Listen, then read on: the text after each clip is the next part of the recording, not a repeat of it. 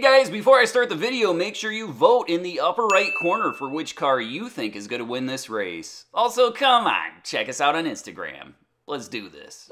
This is a 1974 Pontiac Firebird Trans Am. And I can't lie to you guys, this is one of my favorite cars at the Pure Stock Drags, and it's because it's just a great, honest car. It's not trying to hide anything, but it's not the most powerful. 100 pounds over body weight, here we go.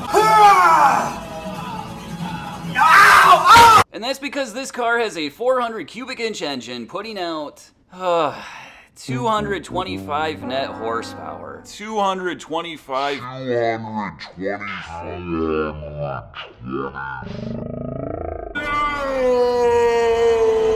It does make some pretty decent torque, 330 pound-feet at 2,800 RPM, and I'd say that's pretty impressive considering the compression ratio of this car is only 8:1. I'll bet this Firebird would be the perfect daily driver. It's got great low-end torque, it's built to handle a ton of abuse, and it drives a lot like a modern car. I mean, I would drive the out of this thing. 1974 was the last year for the Turbo 400 3-speed automatic. After that, Pontiac would use the TH350. But that doesn't really matter to this car because, oh yeah, it's got the rare 4-speed manual.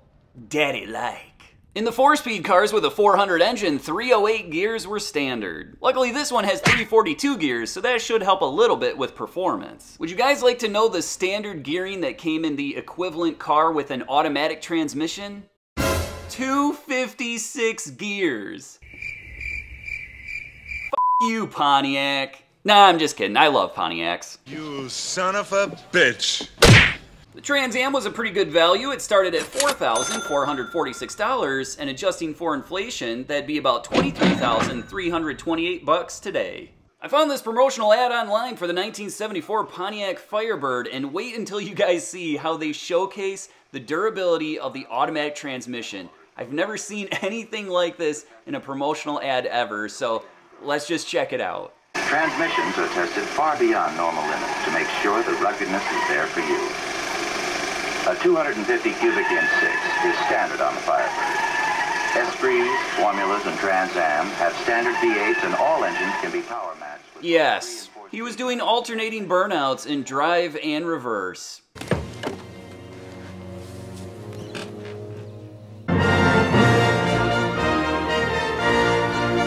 They made just over 10,000 Trans Ams that year, but if you break that down into the 4-speed cars, that's only 1,962. So this car is kind of rare. Do you guys remember when I said that the Trans Am, when equipped with a 400 engine and the automatic transmission, came with 256 rear gears? Well, Road Test Magazine actually tested that exact car, and would you like to know how long it took for that thing to finish the quarter mile? 18 seconds! Come on! I don't know what the miles per hour were, and I really don't care. I'm sure everybody was already aware, but by this time the Trans Am was starting to get a little heavy, and this one's no exception. With driver, it's coming in at 3,992 pounds. But enough talk about this absolutely gorgeous 1974 Pontiac Firebird Trans Am. Let's check out its opponent. This is a 1970 Dodge Challenger RT, and these things are definitely one of the quintessential muscle cars. The base engine in the RT was a 383 and it made some pretty good power, but this car has a 440 Magnum. And when you're facing a 440 Magnum, you've got to ask yourself one question. Do I feel lucky? Well, do you, punk?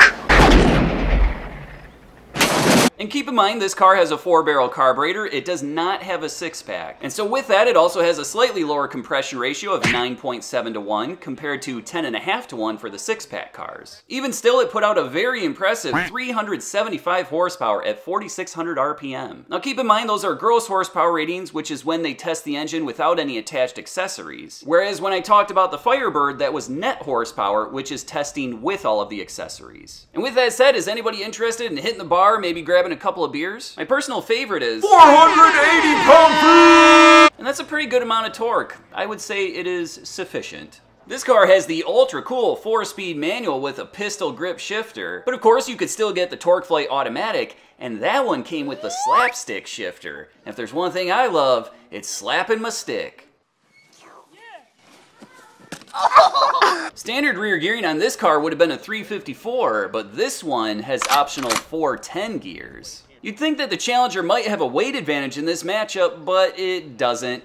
With driver, if you can believe it, this thing is coming in at 4,000 pounds even.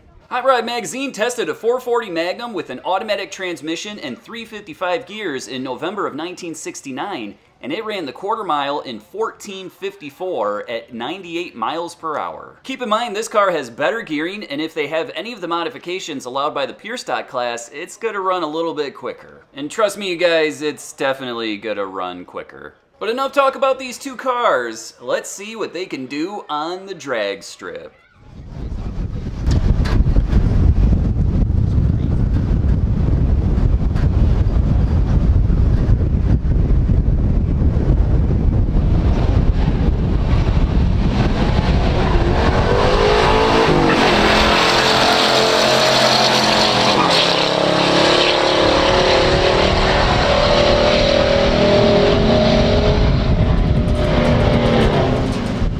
The Challenger takes this one running an impressive 13.38 at 104.60 miles per hour, and the Trans Am ran a 15.48 at 91.51 miles per hour, so I'm gonna give that a not too shabby. How about we check that out one more time?